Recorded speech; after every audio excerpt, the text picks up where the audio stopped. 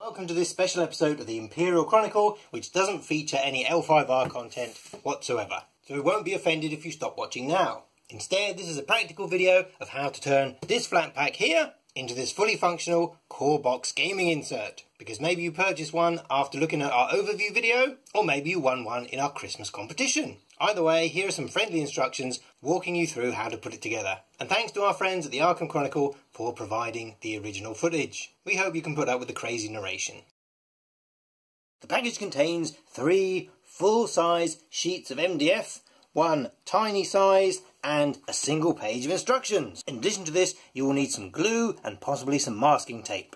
And make sure you have an ample supply of this stuff around to wipe away any excess and mop up any spills. At some point during your assembly, you're going to wonder what these 2 little items here, because they aren't referenced in the instructions, and nobody likes having pieces left over. Well, these are little spreaders or stirrers to help you manage your glue, so you don't have to use your fingers or paper towel. And this is another sign of a quality kit. It appears that Go7 do think of everything.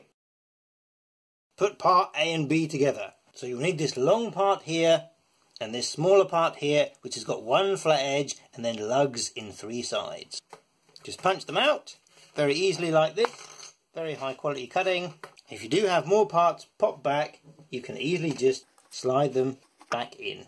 That way, if you are a novice to this kind of thing, you don't get mixed up with all your bits flying everywhere. Some of the parts have little tiny grooves that you need to punch out. Just flip it over, make sure that the cut appears on both sides, and then you can just pop it out with your finger like so. And then follow your instructions, put the lug into the groove, and look how well fitted that is. Because it's cut by laser, you can get some extremely small tolerances, which means everything should fit together very nicely. We also recommend dry fitting first of all. That means just putting the pieces together without using any glue, just to make sure that they do fit. And you haven't selected the wrong part by mistake and are trying to jam it somewhere it doesn't want to go. The next parts you need are the sides of the token tray, which are labelled Part C. There's 2 of them, 1 here and 1 here. Pop out the holes on both of these. Remember the checking that the laser has cut all the way through, and then attach them to the sides like so. And notice how everything is still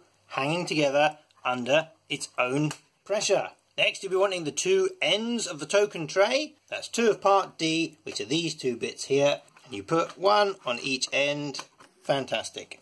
That's your token tray assembled. If you want some dividers which fit here, those are part Z and are the T-shaped pieces. You've got 1 on each of the larger pieces, and you've got 4 on the little tiny strip here. Punch out as many as you need and just slot those into the top like that. Maybe don't glue those so you can remove them, but you can configure it how you like. This is what the token tray looks like with all the dividers put in.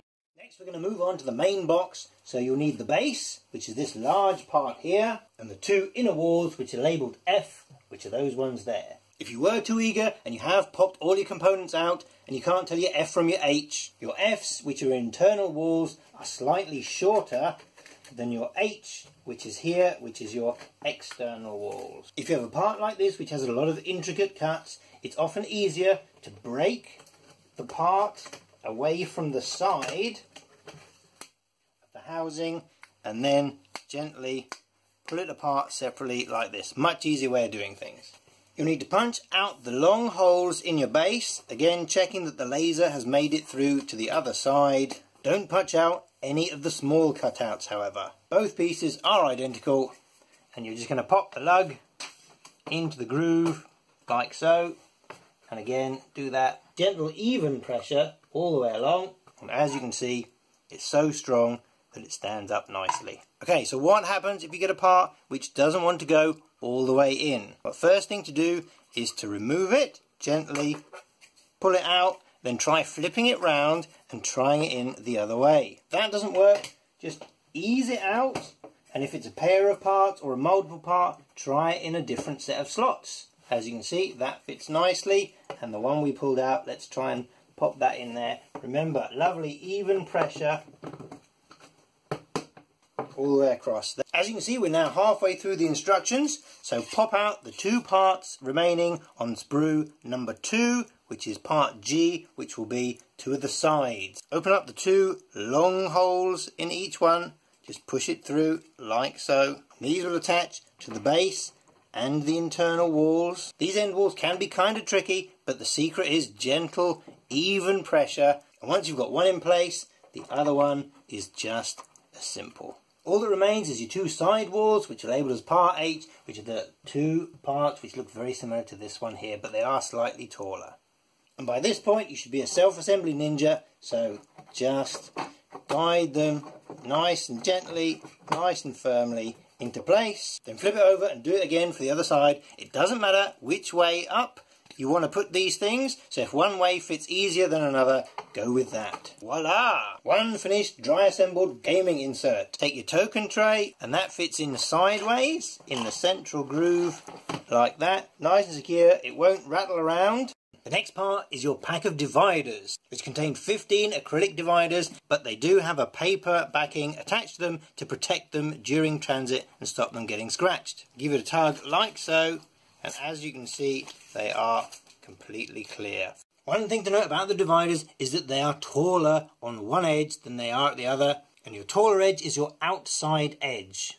You can slot these in literally anywhere up and down the row. And when they're in place, they add even more strength and rigidity to the structure. But there's no reason why you need to remove the paper backing, although you might want to peel the paper backing away from the edges so that they do fit very easily. And you can still keep your paper surface to write on. The mark of a good kit is does it hold together without any glue, and this one certainly does. If you keep it in the box and use the dividers, this becomes very rigid indeed. So you can get away without gluing it. But if you are stuffing it full of cards and then chucking it in the trunk of your car, then the components will push apart. Go7 recommend using Sobo Craft Glue, which you can find on Amazon and eBay. This is an 8 ounce or 240ml bottle, but it's available in 2, 4, 8 and 16 ounces. So you only need to purchase as much as you need and order at the same time you order your insert, that way you aren't hanging around. But anything labelled wood glue or PVA will do, and it's dirt cheap. It's generally white when it comes out of the bottle and will dry clear. Wood glue bottles also have a handy nozzle for easy application.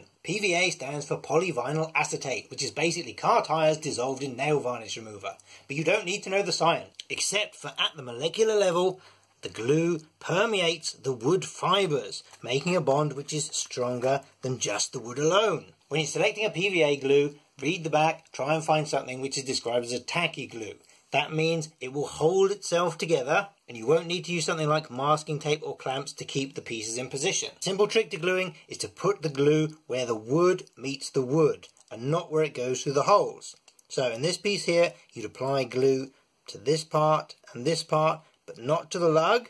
So that way, when it goes together, the glue is against the two bits of wood, but you're not pushing glue through the hole and gluing the whole thing to your table. And when you've pushed it together, wipe off any excess glue which comes out, so there isn't any residue that's going to block your cards fitting in smoothly. With a square box like this, you might want to wrap some masking tape around it while the glue sets, and you'll need to leave it overnight for it to properly cure and harden. And put some newspaper or a plastic garbage bag down on your work surface to stop you gluing it to the table. Don't glue in your dividers unless you really want to, and don't accidentally glue your lid on. The next thing we're going to look at is the SCARD kit, and is a small card divider unit. It comes on 3 identical boards, and this time has even less instructions. If you remember those holes that we didn't punch out, this is what they're for. First you're going to need parts A and parts B. Punch out the hole in B like so. Put A and B together like this, so that just slides into the hole, so that your protrusion here is closest to the divider. Then that's going to sit on your base, and that's going to go into your wall. Pop it in. Ta-da! And if you want even more division, punch out part C here. That's going to slot into part A all the way in, making another divider like that. And this makes 4 compartments, which does a great job of storing your mini cards for Honoured and Dishonoured. Still holds in place without any glue, but the end piece will wiggle like that because it's only got one connection to it. So if you are using this, you might want to glue this, even if you don't want to glue the rest of it. And the kit comes with enough to make 3 sets of these double dividers. Now if you choose not to put in the middle section and configure it as 2 instead of 4 spaces, then you can drop in all your rings and retrieve them with ease, so you don't have to turn your box upside down.